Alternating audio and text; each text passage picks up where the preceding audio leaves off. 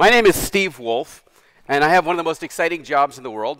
My job is to light people on fire, to crash cars, to blow up buildings, and throw people off roofs. But when I'm doing that, I need to make sure two things. I need to make sure nobody gets hurt, right? That's actually both things. Nobody gets hurt, nobody gets hurt.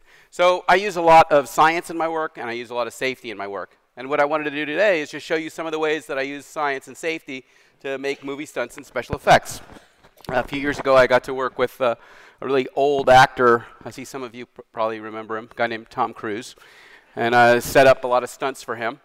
And one of the things he says, he's very healthy. Didn't want to be around any smoke. So when we had to make a room full of smoke for him to have a conversation with his wife in a smoky restaurant, we had to figure out how do we make it look like we're in a room full of smoke, but not have any smoke.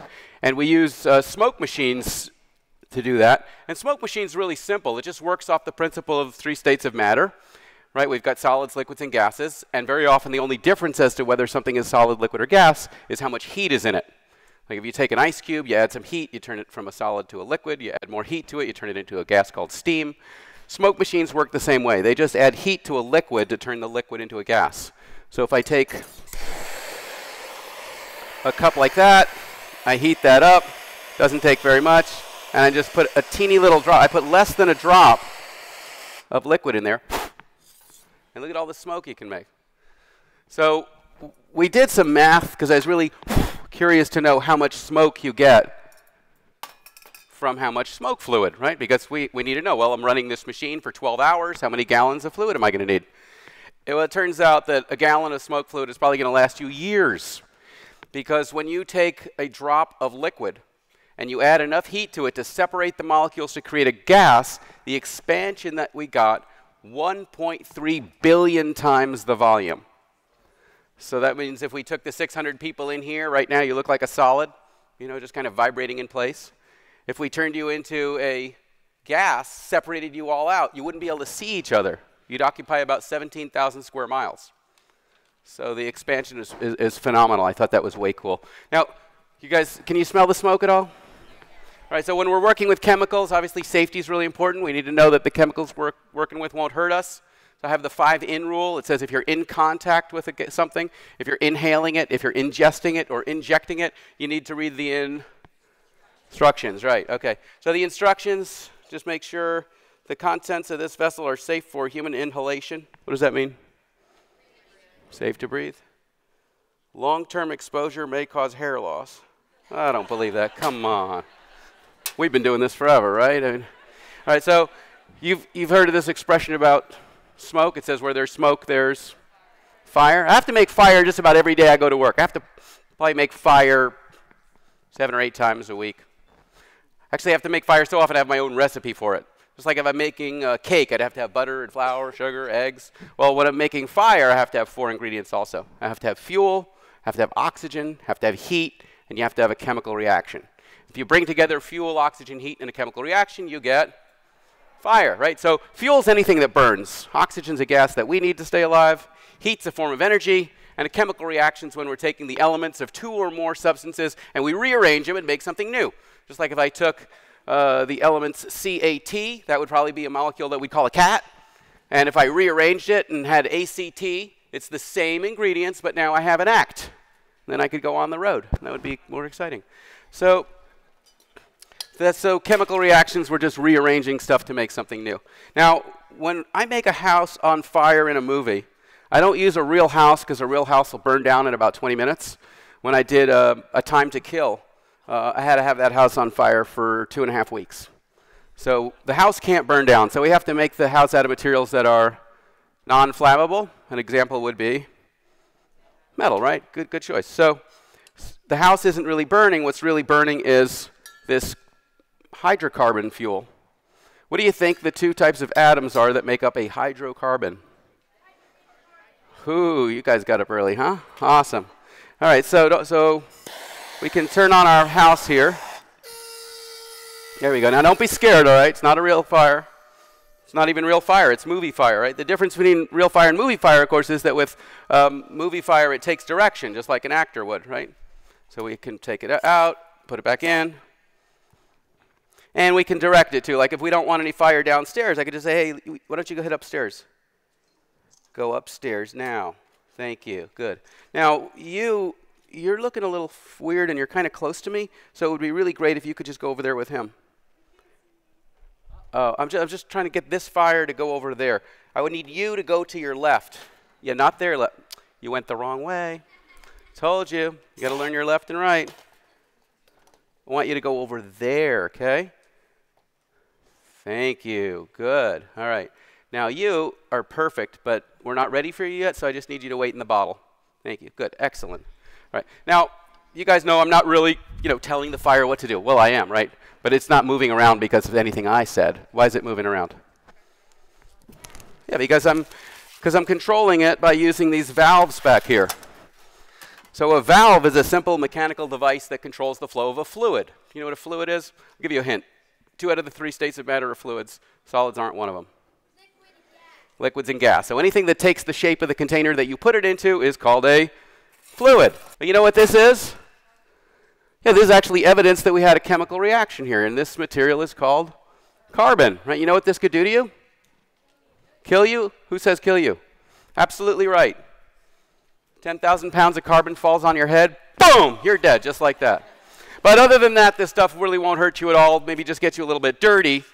And one of the neat secrets about carbon is that there's about 15 pounds of carbon in your body. Not just you, actually, I wasn't singling you out, but each one of you in here has between 10 and 15 pounds of carbon. Now, you know that all things reflect light at different angles, right? So if you want to see the carbon, and you just loosen up the skin on the back of your left hand, and then just stretch it a little bit, and if you hold it up to the light at an angle of 17 degrees, is the refraction index on that?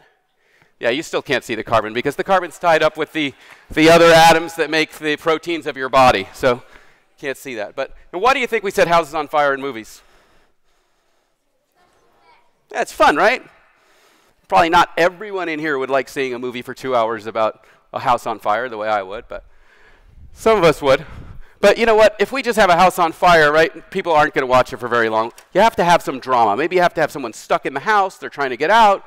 They can't get out. There's too much fire. They run upstairs, but they still can't get out. So now they're struggling to find a way out, and they come out on the roof. And now what happens? They're safe, right? Yeah, because the roof is up here. Fire's down there. Everything's good.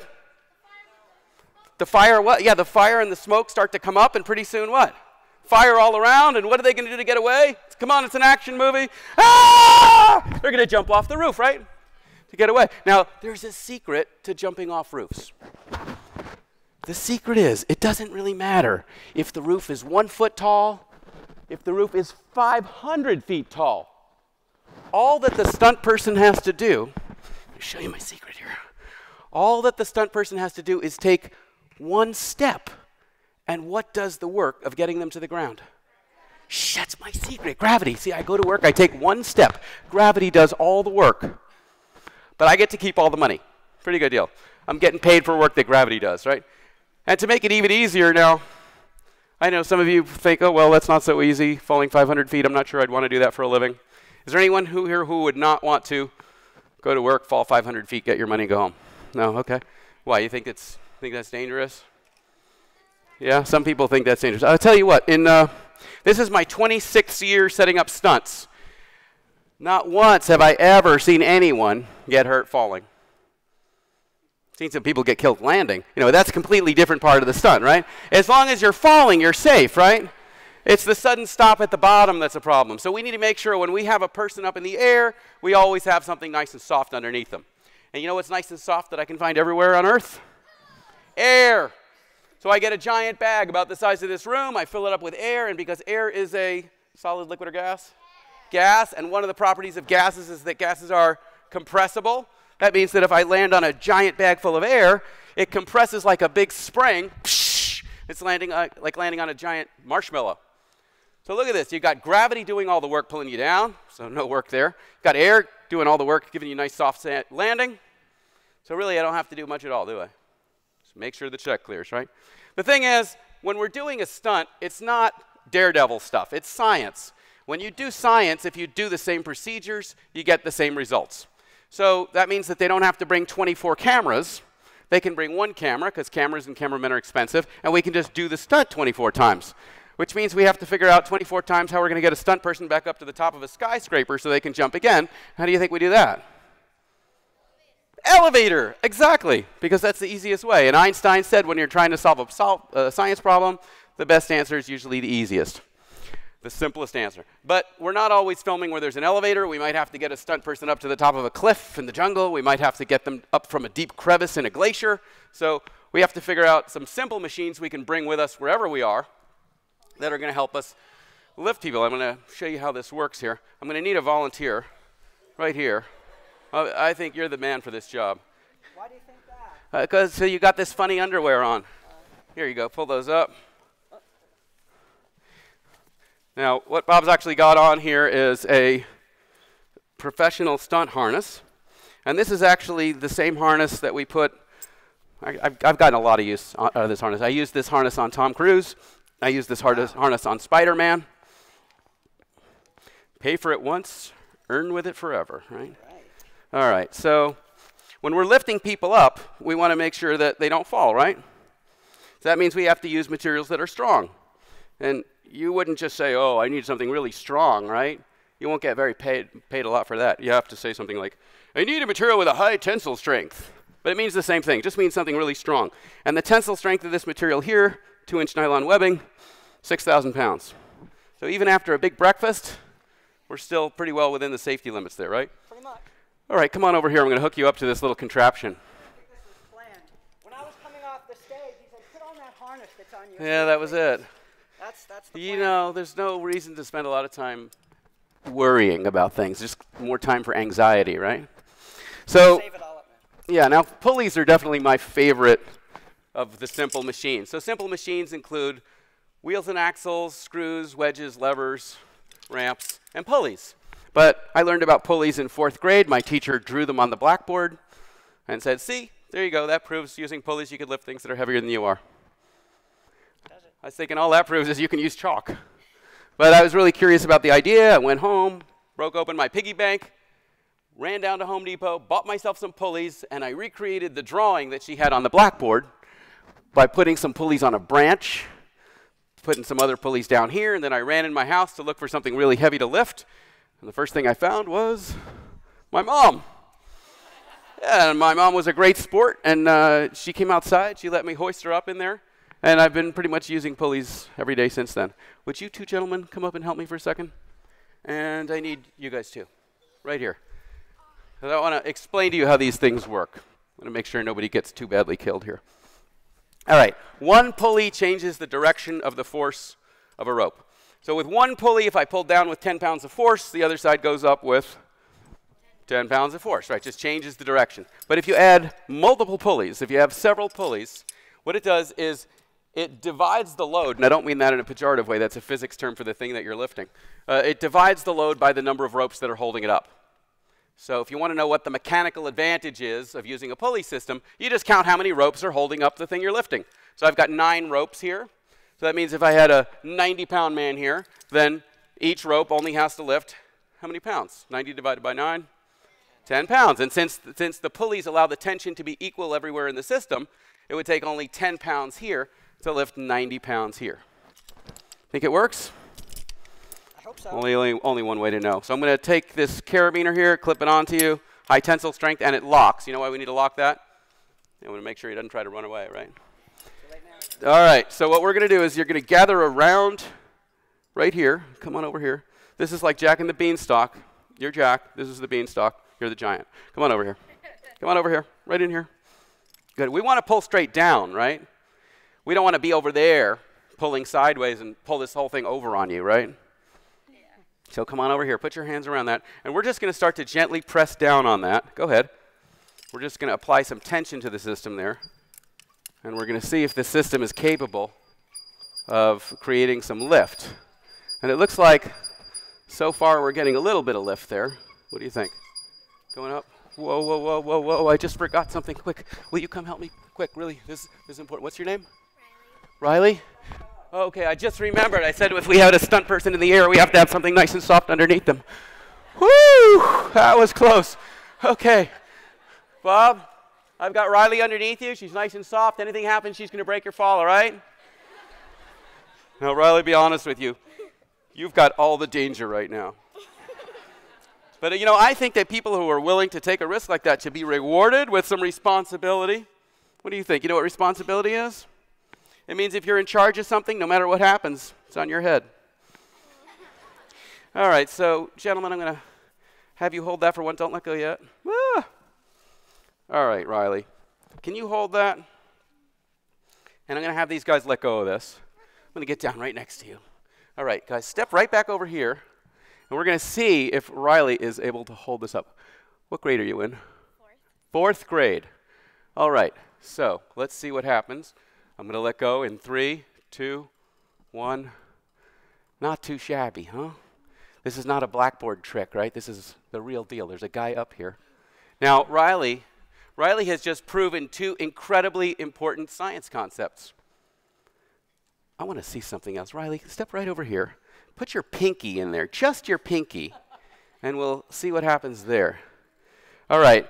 You have just proven, Riley, first of all, that using simple machines like pulleys, a 4th grade girl can hold up a man who weighs enough to MC a room of over 650 people. That's phenomenal. And you know what else you just proved, Riley? Riley just proved that a girl with 1 finger can easily do the work of any 4 men. Good for you, darling. All right, should we get this guy down? All right, step out from underneath there. We'll see if we can get you safely back to Earth. Ready? Now, for extra credit, what do you think is happening to my hand right now? Ah! It's getting a burn because what? Yeah, the F word. We don't want that, right? We don't want any friction on us because friction causes heat, and heat burns people. So we want to make sure we come down very slowly, hand over hand, get a nice, safe landing. Are you landing? Have you landed safely? I think so, yes. Great. You'll just sign this waiver right here. It's too late now. All right. Good. All right. Thank you so much, Rob. Riley, gentlemen, you guys are awesome. Thank you, and thank you. Super deal. So that's how we fly Tom Cruise. That's how we fly Spider-Man, all done just using pulleys. You know, my job is to take a script, something somebody imagined, and turn it into something you can point a camera at. So I take things that started in one person's imagination, and then I have to turn it into something that we can film so that you can all share the vision that was in the writer's mind. I still have to figure out how we're going to film it. So I'm going to show you how we would make, let's say, like a Disney movie, all right? So let's say we have a Disney movie, and it's starring the incredible Science and Engineering Festival gorilla. Amazing. How are you, sir? Good. I picked you because I know you have acting chops. All right. So be very quiet, all right, while he's walking here, because I don't know how he is around little kids. We don't want to startle him. So, you know, just for your safety, I think we should just probably put him right here behind the bars, just for safety. Now, you can imagine probably that if you take a sweet animal like this and you stick him behind bars for a long time, how do you think he's going to respond? How will that affect his mood? If you get angry, right, and sad, mad, depressed, anxious, the whole litany, not a good thing. In fact, if he didn't have something to look forward to every day, I'm not sure he'd still be around. But you know what? Every morning at exactly 6:15, a lovely zookeeper comes, and she brings him his absolute favorite breakfast food. Do you know what that would be? Yes, it would. So she comes and she opens his cage. She goes in, asks him how he slept, gives him his banana, and then she remembers, oh my goodness, the other zookeeper's off today. I have to take care of the gazelles, the iguanas, the bats, the cockroaches. So you've got a lot to do. And every once in a while, you might not have actually experienced this, but you will. When you have so much to do, it's possible you could forget something you were supposed to do. When you get older, you'll see. So today, according to this script, what do you think she forgot to do? She forgot to lock the cage, right? This is pretty good news for you because you've been waiting, years to get out here. And here you are armed with the mighty 357 Chiquita banana. And you realized from having looked at a kid's science book that even though you lacked an opposable thumb, you could still make a pretty good wedge with your hands. And that if you smack this banana hard enough, you could probably get it to shoot out of the peel hard enough with sufficient velocity, that means fast enough, right, to hit the zookeeper in the back of her head right here and just knock her out for a couple of minutes while you escape. So now we understand the science of vectors, right? We apply some energy from this side, some energy from this side. The energy combines and moves forward. We get that. What we don't understand yet, science may one day yet explain, is that why the louder you growl, the faster you can get the banana to shoot. So if you go like, growl, boom, it falls on the ground, but roar, boom, it shoots really, really fast. So to make this movie more exciting, you're going to growl really loudly and then smack the banana to shoot it at her. Now, when you hear this growl, you're not just going to sit here, right? You do what any smart zookeeper would do. You're going to scream and run, all right? Okay. Like this. Ah! You know, because you don't want the same thing to happen to you that happened to the last zookeeper, right? Okay, so let's take a look at what that would look like. Now, I told you we're making like a Disney movie. So 2 things I can promise you if you're working for Disney. 1, nobody gets paid very much. 2, nobody actually gets shot. So you're running away, he goes to shoot you, but he misses. This is great. This means you'll be alive for the sequel. And instead, the banana hits into a flower pot, and the flower pot blows up as you're running right past it. It blows you up into the air, and then we break for a commercial. Good. And then we have to wait to see what happened. All right? So we want you to do a good job here. Not even that. Because you know what? If you do a good job, you're going to make good money. Well, guess what? In this economy, good money isn't good money anymore. You have to make great money, so you have to do a great job. Okay. All right? So when he growls and you scream and you run, we want to see an amazing jump right here. Both hands up in the air. It'll magnify the effect of height. Okay? Because that's a safer way to get you up for the stunt is for you to jump than if we actually put dynamite in here. All right? So if you're going to jump, though, please remember a couple things. First of all, don't hit your head on the ceiling. Second of all, make sure you have someone who's talented and properly trained to catch you so you don't go through the other wall, all right? So I promised the convention center we wouldn't damage the walls. Would you help me for a second? Okay, awesome. All right, so you're just going to be right here. Yeah, and you're just the receiver right here, all right? You're going to make sure she doesn't go through. So when she comes and she jumps, you'll catch her just like that, all right? All right, so when we want to do good work, we practice. We call it rehearsal. You guys probably call it homework. Same thing. We're just doing a new skill until we're good at it. All right? Okay. Quiet on the set. Rehearsal's up. And action, gorilla. Boom. Okay. Good. All right. So the explosion's going to happen right here at the flower pot. They blow up. So that's got to be your last step right there. All right? I'm going to give you a mark. You know, you just jump how far you can. So you see that mark there? That's where your foot will touch. And then, boom, just jump up. She doesn't have to catch you. All right, so one more time. Ready? Quiet on the set. Rehearsal's up, and action. Boom. I like it. I think we're ready. Ready for picture. All right, so now we have to figure out how to get the flowers to blow up at the exact moment that you're running across them, right? So one way we could do it is I could just put a little bit of explosive in here, and then as you're running past, you know, I light it, boom, we're good to go, right? But then, you know what? I mean, what is the camera guy going to say?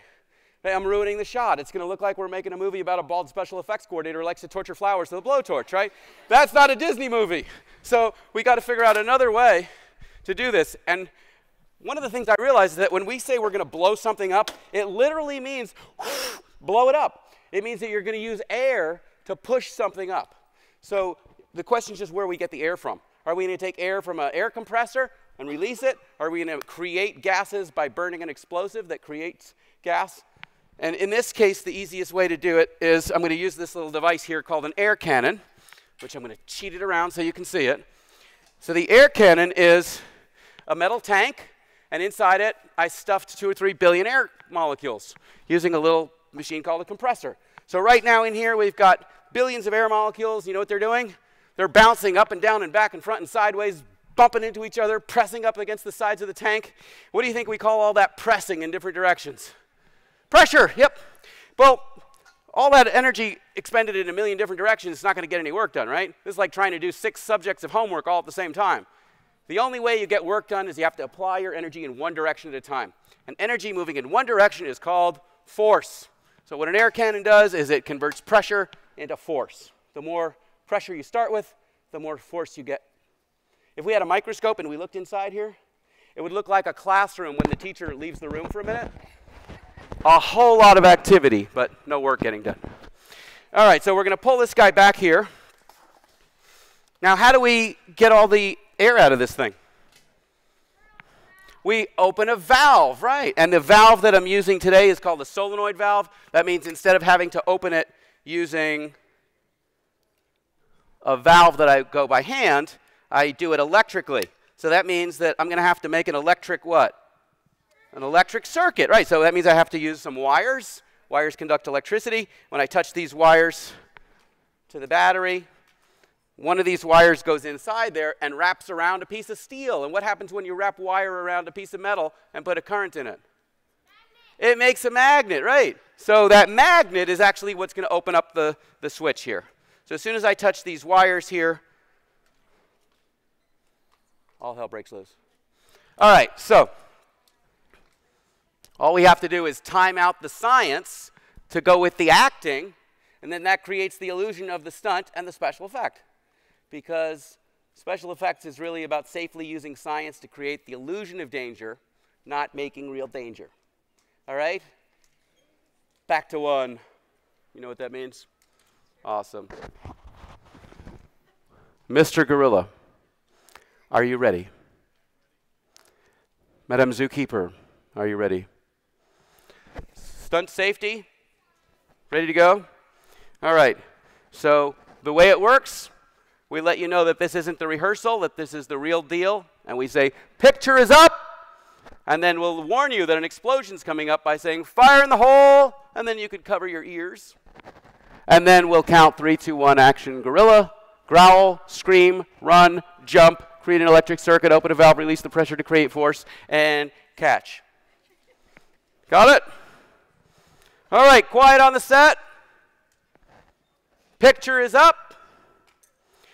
Fire in the hole. 3, 2, 1. Action, gorilla.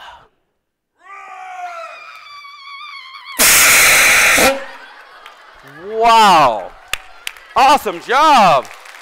Nice work. Thank you so much. Thank you. Brilliant. Bob, amazing. Mr. Gorilla, some of the best growling I've seen. All right. Well, that in a 30-minute nutshell is how we use some pretty simple science to create some pretty exciting special effects. If you're interested in all of the science of how special effects are done, I've written this amazingly terrific, fun-to-read, highly illustrated, full-color, 192-page book called The Secret Science Behind Movie Stunts and Special Effects. Thank you guys so much.